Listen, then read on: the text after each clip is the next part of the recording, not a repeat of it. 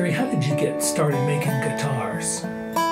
Well, I played the Resonator guitar for a long time, and I had a cheaper model that I did not like the sound of, and I couldn't afford to buy the one that I wanted, so I thought, if the guy that built that one can do it, I can do it. So I just started bending wood and building them, and I made a lot of kindling for the fireplace in the beginning.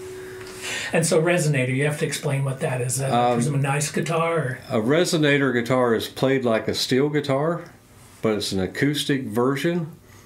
It has like an aluminum speaker cone inside of it that vibrates, which actually makes the sound of the guitar. It's used a lot in blues music and country, older country and bluegrass music. Resonator, resonating sound. Yes. What they call the Resonator is this speaker cone, and it has what they call a spider bridge on top of it, which the strings actually vibrate the spider bridge, which is a cast aluminum, looks like a spider web that sits on top of the cone, and it vibrates the speaker cone, which is actually what makes the sound of the guitar. Okay, and so how did you get started playing music?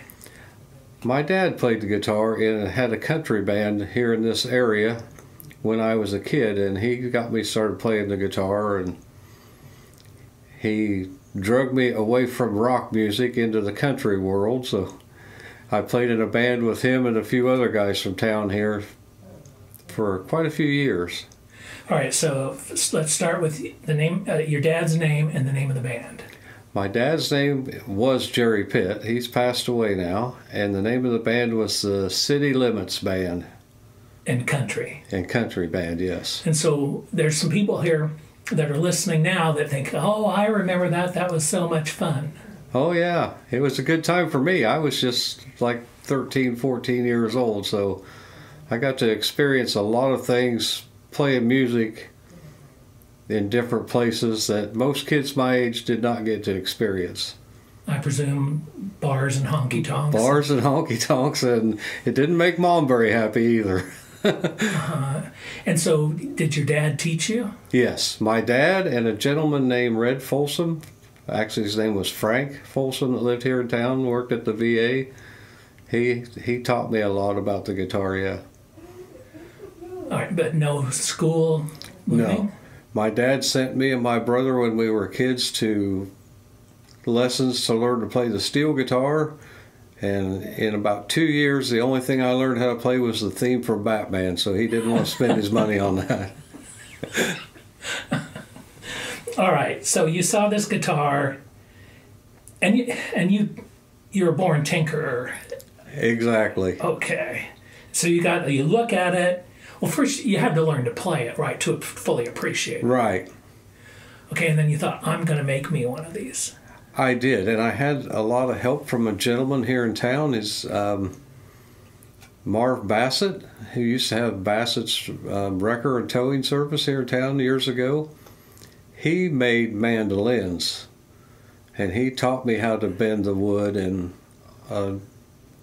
how to put things together and brace them up to make them the best sound that you could get.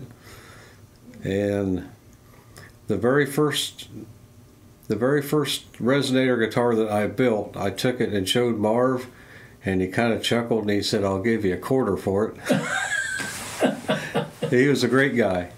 You just don't go to the lumber yard to get the wood, though. No, there's supply places throughout the country, and normally I get mine from a place in St. Louis, but they sell specifically what's called tone wood for musical instruments.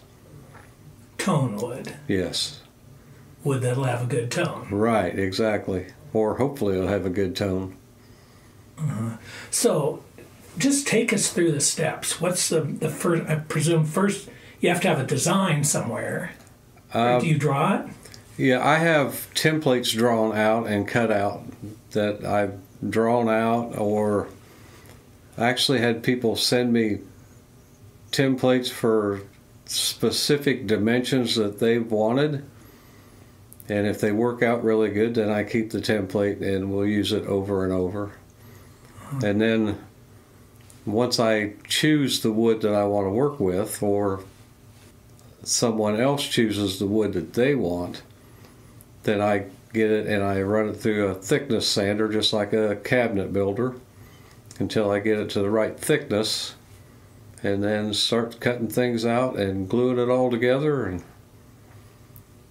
the hardest part of it, or the most time-consuming part of the whole process, is the finishing process, because normally they get like 20 coats of clear lacquer and it's sanded down to a 3000 grit sandpaper about every third or fourth coat. And do you sand by hand? Or yes, it's all sanded by hand. So you say different kinds of woods. What, I presume that the structural elements are different than the density and the porosity of the woods are different, and that makes a very big difference in the sound of the guitar. A lot of people like guitars made out of rosewood for the sides of the guitar and the back, and then they like spruce for the top, because on a regular guitar, the top vibrating is what actually makes the sound, and that sound bounces around inside of the guitar and then comes out of what they call the sound hole, which is the hole you see in the front of an acoustic guitar. The rosewood is much harder and more dense, so the vibrations bounce off of it instead of being absorbed in it, and that's normally what people like in a regular acoustic guitar, is either rosewood or mahogany. And do they sound different? They do. The rosewood, it makes a much brighter sounding guitar, and the mahogany makes a more mellow sounding guitar, and the bass sounds of the guitar come out more prominent than the higher notes. So personal preference? It is very personal preference, yes. What's the surface called? What's the name for that? The part we see, the beautiful part of the top of the guitar. Yeah, they call that the top. Just the top, okay. Yeah. And that's not veneer, is it? It can be. That that changes the sound of the guitar a lot. A lot of cheaper guitars, less expensive guitars, are built with a veneer top, and veneer back and sides. The higher end instruments are all made out of solid wood. I presume every guitar sounds different.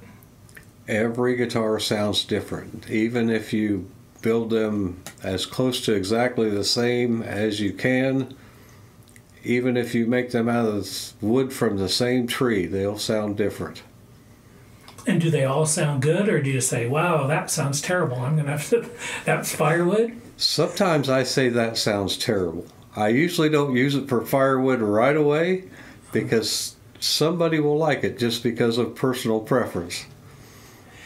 Do you ever say, wow, that is a beautiful sound coming from this guitar? I have said that. I have built myself, since I play the Resonator guitar mostly, I've built myself 5 different Resonator guitars, and every last one of them sounded amazing to me.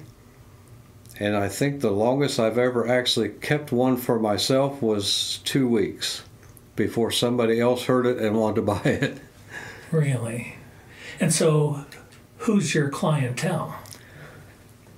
Anybody and everybody. I have shipped guitars to Canada and the United Kingdom. I have Resonator guitars that have been played on the Grand Ole Opry stage, and played by professional recording guitar players, clear down to farmers that just want to play on their back porch. So, what were you there when the one was played on the Grand Ole Opry? I have not been yet. It's actually been played on the Grand Ole Opry 4 times now, I believe, and I have not been there to see it played yet. So the people that are playing on the Grand Ole Opry, studio musicians, or maybe somebody we've heard of, I don't know. But what do they say to you about what's the conversation like? Oh, the conversation is really generally very interesting. the one young man that has played on the Grand Ole Opry is actually from Kansas. And I met this young man when he was 14 or 15 years old.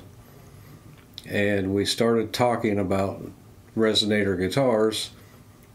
And there was an incident where I had one that I built for myself that he really liked, and he ended up buying that one. And then he called me quite often, just discussing his ideas for a different guitar. So we built him another one, and he liked that really well, but he had more ideas. So I built him another one to his specs, and he liked that one really well and played it for years. And then I had built one once again for myself that was just absolutely beautiful, what they call quilted maple. It looks, the grain of the wood looks like flowing water or maybe the clouds in the sky. And that young man just fell in love with that guitar, so he bought that one now. So he actually owns 4 of them that I built for him. And he's probably telling stories to everybody too. He tells stories to everybody, and most of the people that I build guitars for, whether they're professional musicians or amateurs, I spend a lot of time talking to them just to try to understand what they are looking for. What kind of sound they're looking for? What kind of looks like? Both. What kind of sound they're looking for, what kind of a look they're looking for. I've been building these Resonator guitars, have a metal cover plate over the top, over that speaker cone thing. And I've been building a lot of them with colored. They're normally always chrome plated, but I've been having a lot of them cerakoted, which is a ceramic coating like they put on gun barrels and stuff. And a lot of people like dark colors in that metal, black or dark gray. I just recently had one coated in what they call a color changing color. And it's black until the light hits it from a certain direction, then it changes color. It turns to blue, it turns to green. It's really going to be neat. So how long does it take you to build one? Well, I've got it calculated to where it takes me about 55 hours to build one. And 55 hours in my guitar building world turns out to be about 4 months. Wow. Just because I work full-time, and I have 14 grandchildren, 9 of whom live in either Melcher or Knoxville, and I try to spend as much time with my grandchildren as I possibly can. Well, good for you. Now, I don't know if you want to share this or not, but what's one of these cost? Thousands of dollars.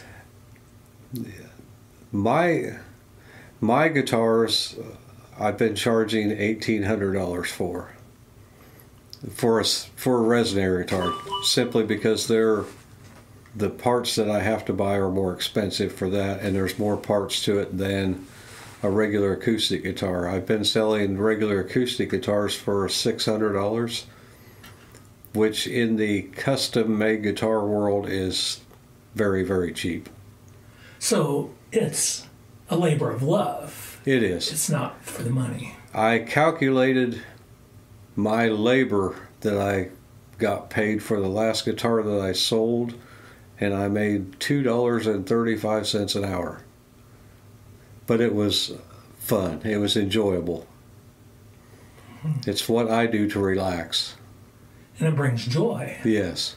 To the musician and to the listeners all over. Oh, yeah. It's a really neat thing. I know a gentleman who plays the Resonator guitar semi-professionally. He's a farmer in Nebraska, and him and his wife were away from home, and there was a wildfire that burnt down their house and burnt all their buildings, and they lost absolutely everything.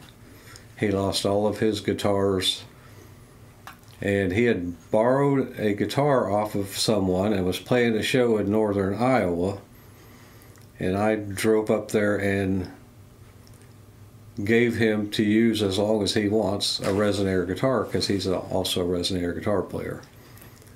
And I thought it made him incredibly happy. And I thought, man, that is really neat. I made this guy so happy that he actually had tears in his eyes.